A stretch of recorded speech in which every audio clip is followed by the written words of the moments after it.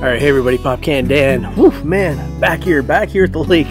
I came out yesterday water detecting. I already did a video on this beach behind me, but now I decided it's time to go in the water. Yesterday I went in the water, I kind of jumped the gun. Had about an hour window to kill. I didn't bring any camera or anything. Now look, I'm not messing around now. I got my GoPro attached. I brought my stuff down here and I just had an hour to kill, so I decided I'm gonna go in the water, just do a quick little hunt for fun.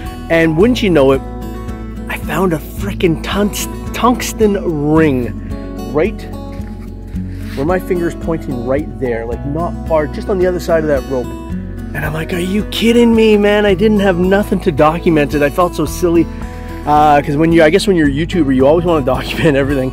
So I went back to the campsite and had my missus film me, and I showed the ring and talked about it. What'd you find, Popcan Daddy?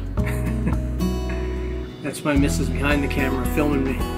I was water detecting today. I didn't have my GoPro with me. I should have, but we'll start. I got some yellow metal thing. I don't know what it is. Nothing too exciting.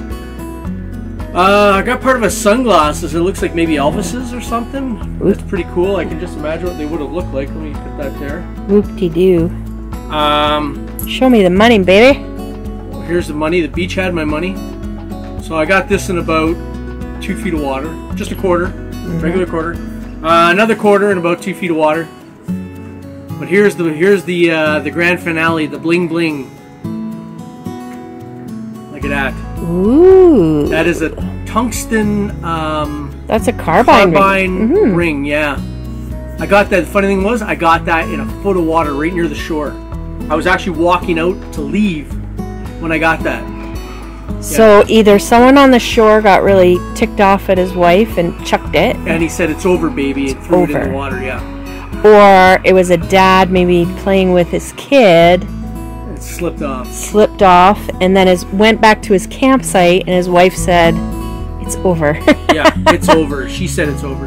So I'm going to look at this ring under the magnifying glass. If there's any kind of serial number, I know some of them do have that kind of stuff, I will go on, it's the proper code of ethics to go on and try to find the owner.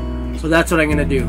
And what we will do, I have a suggestion from what's your suggestion, Mrs. me. Popcan? We'll head up to the front gate and we'll see if there's any kind of note that someone's lost something like that. And okay. We'll check. That's a good idea. So let's do that. I know it's not the real thing when you're finding it right in the water, but so this time I'm prepared. I've got Mr. GoPro. It's just a cheap knockoff, but it's I paid, I don't even tell you how little I paid for this camera, and I got everything, all the accessories with it. It's amazing, man. So anyways, I'm gonna get back in the water, see what I get. All right, enough talking.